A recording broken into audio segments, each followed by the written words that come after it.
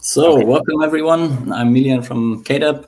We have quite a few open source tools. I'm mostly interested in two of them. HeapTrack and Hotspot is what I've been doing. Those are profilers for Linux. One, HeapTrack, is a memory profiler, so heap memory profiler. And another one is Hotspot, which is what I'm going to talk about later, is a UI for the Linux perf subsystem.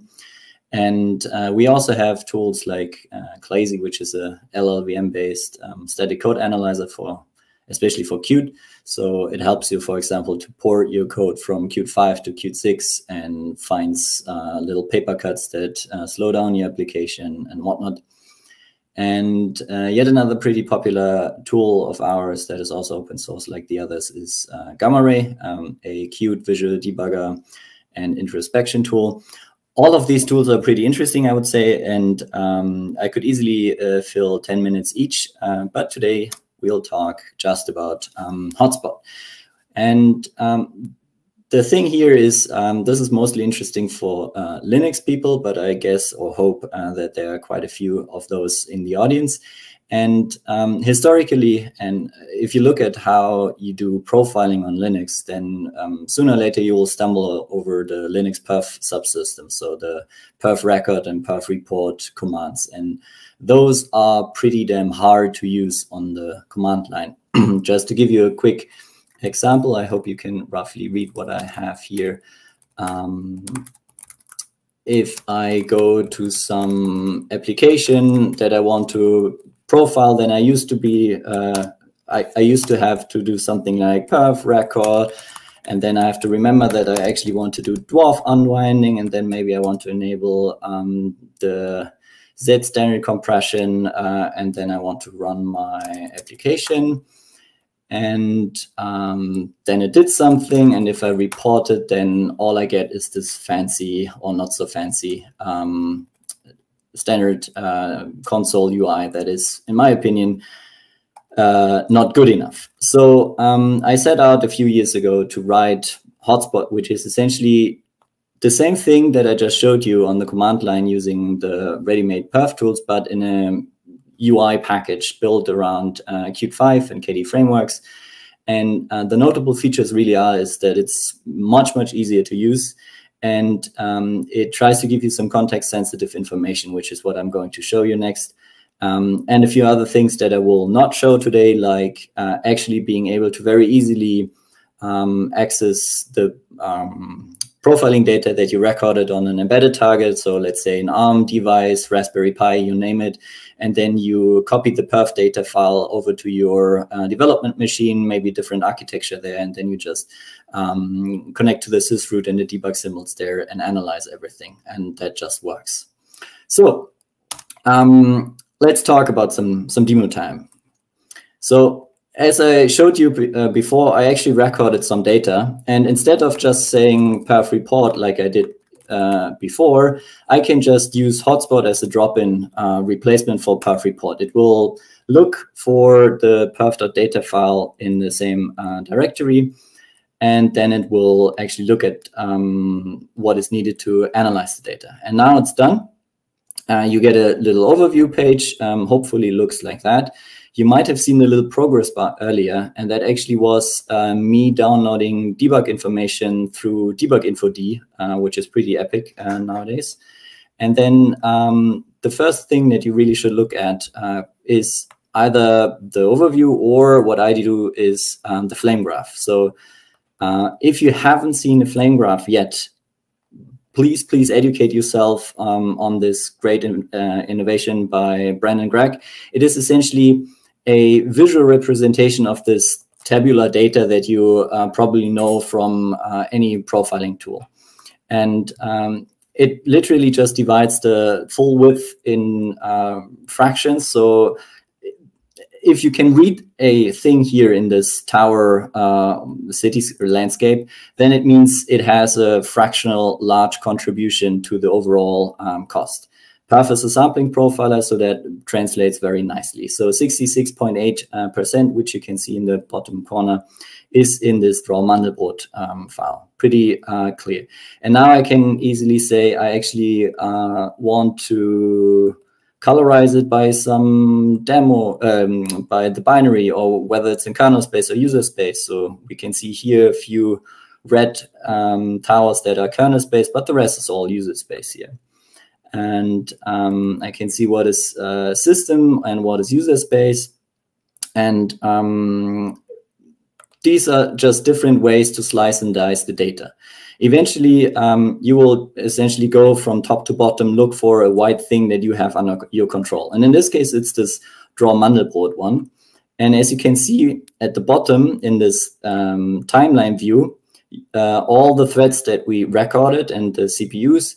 And when you hover something, you actually get to see when a sample was recorded that contained this frame on the stack as well.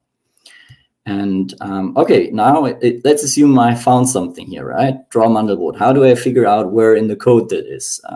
You can right-click, view caller callee, and then it's yet again a different way to look at the same data. And here on the right-hand side, you would have a list of all the lines of code that actually got recorded. You can sort by inclusive cycling cost, and then you would see, okay, Mandelbrot line.cpp line 40 is apparently costly.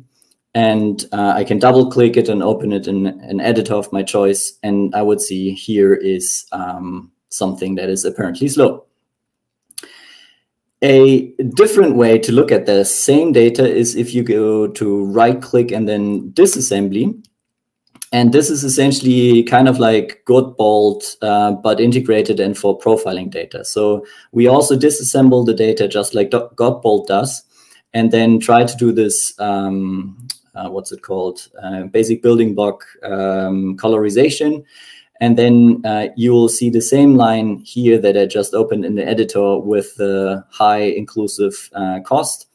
And I can also look in the raw disassembly code and find the equivalent costs there as needed. If you need this kind of low-level data, it's all there now, which is pretty cool. And there are some more improvements coming along in this area. So I would say for the 90% use case, this is all of what I'm doing in my daily job as a software developer when I need to do profiling of C++ code. Hotspot is trivial to work. It's super fast, and I just do this a lot. Now, one thing though that, I mean, many tools can do something like that pretty easily, right? But one thing that is pretty nice is I can also record data. So I don't even have to remember these arcane command line tools. And I can enable more advanced path features. For example, the off CPU profiling, which is pretty nifty. So let's start recording.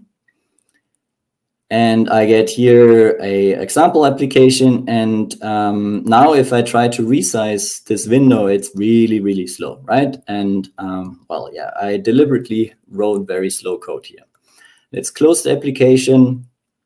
And if you are interested in what command was run, you could even just copy and paste this out and put it in a shell script or whatever.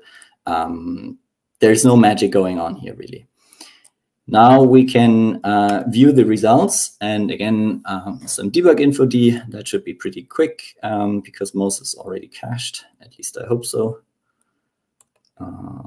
Famous last words. Yeah, OK. So now this is done. And the summary in this case is actually pretty interesting because we see that for some reason this application starts 210 threads, which is pretty stupid on a laptop like mine, which only has 8 cores.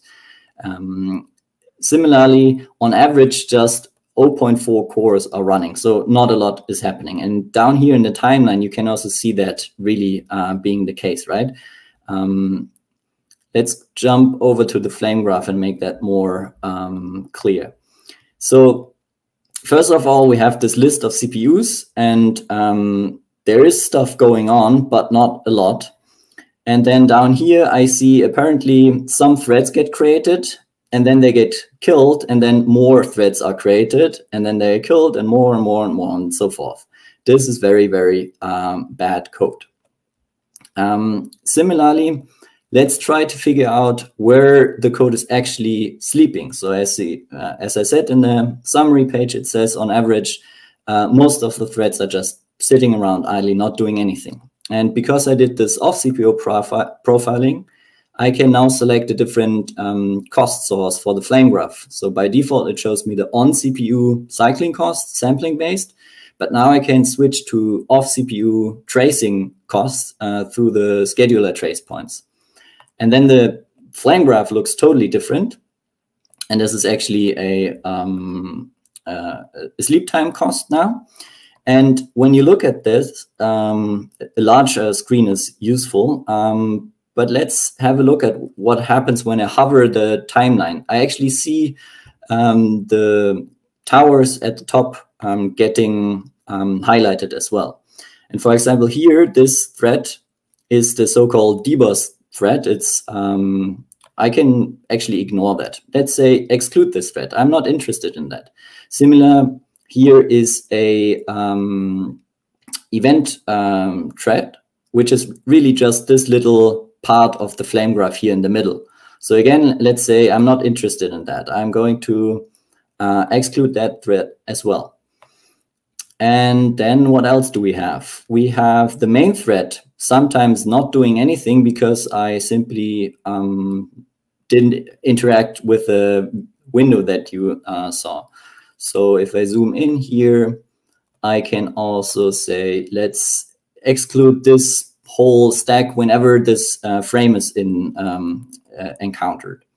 And bit by bit, I can clean up my flame graph that way until I eventually find the needle in the haystack, which is in this case, this left big chunk where a function that I have under my control apparently tries to lock a mutex. And again, I can just go to view caller callee and sort by the off CPU time and find, so here again, it's on the right-hand side. And when I sort by the off CPU time, I go to Mandelbrot.cpp line 124.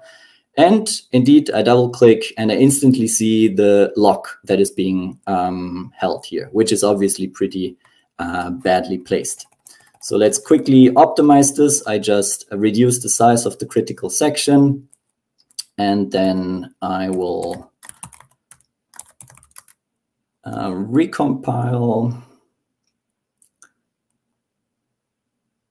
Give me a second, and then I'll just quickly rerun that to show you the advantage here.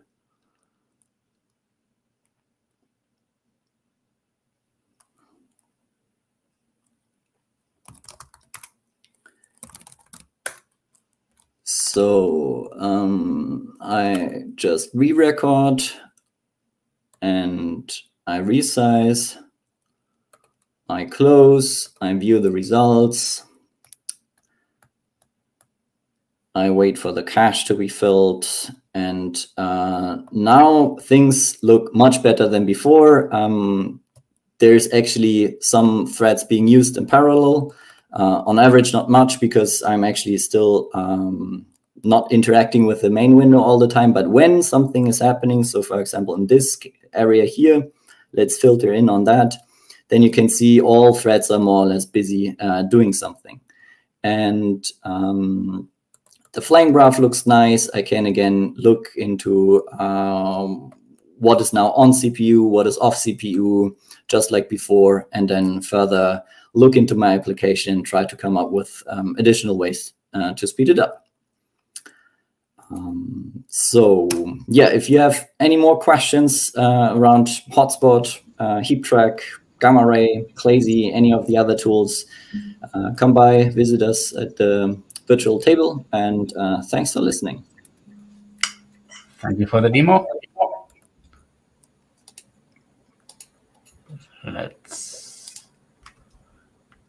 All right. Thanks to Miriam from KDAB.